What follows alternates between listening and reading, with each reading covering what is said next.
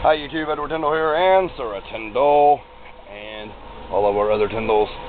I'm only recording right now to let you guys know that we are still alive, we're still doing good. We've just been going through a lot of problems and personal trouble and stuff, and having to take Grandpa back and forth to the hospital.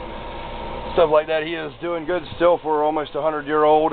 All our animals are doing good. We've been having a lot of refrigerator issues and stuff that hopefully I won't have to make a video about that if they fix it and make it right. And also, the Scar's doing good.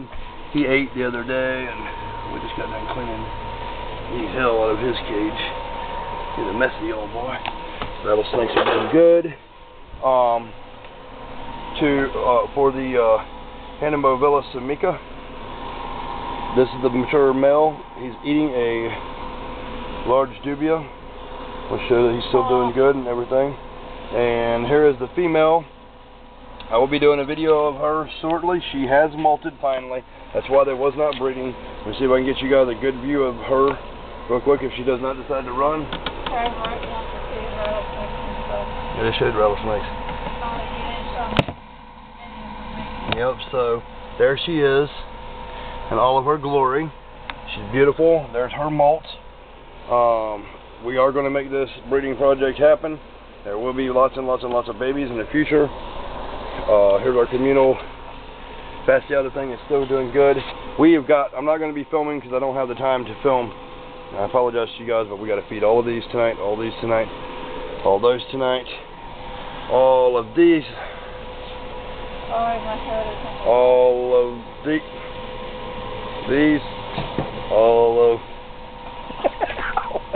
of those, and get everything going. And we're just thorough cleaning everything in here from just everything. The whole reptile room is getting a total makeover and all that stuff. Tarantula cages, the leopard gecko cages, yes, the everything. Snakes, the ball pythons, the rainbow boas, the roaches, yes, and I found a new way to do roaches. Pearls. A new way to do roaches, people. We've been having them in these bins like this, but I was thinking about these Christmas tree boxes. We're going to use these because they're slick inside. Well, they ain't very slick up here, but you can always put some glue on around the top. Put like one brick of coconut fiber in there. Drop roaches in here. Put a plexiglass lid with a hole cut in the top of it with pantyhose so spiders can't get in there. We've had an outbreak in all our rusty reds and little bitty house spiders. Y'all might see them in your house. They're everywhere, every corner of the ark except Antarctica. And they are about this big, and they've been in here and eating every one of our little baby roaches. They're competing with them. These are orange heads. Check them out. They're doing pretty good. I just want to give you guys a quick update so y'all know we're still living. We're still doing all right.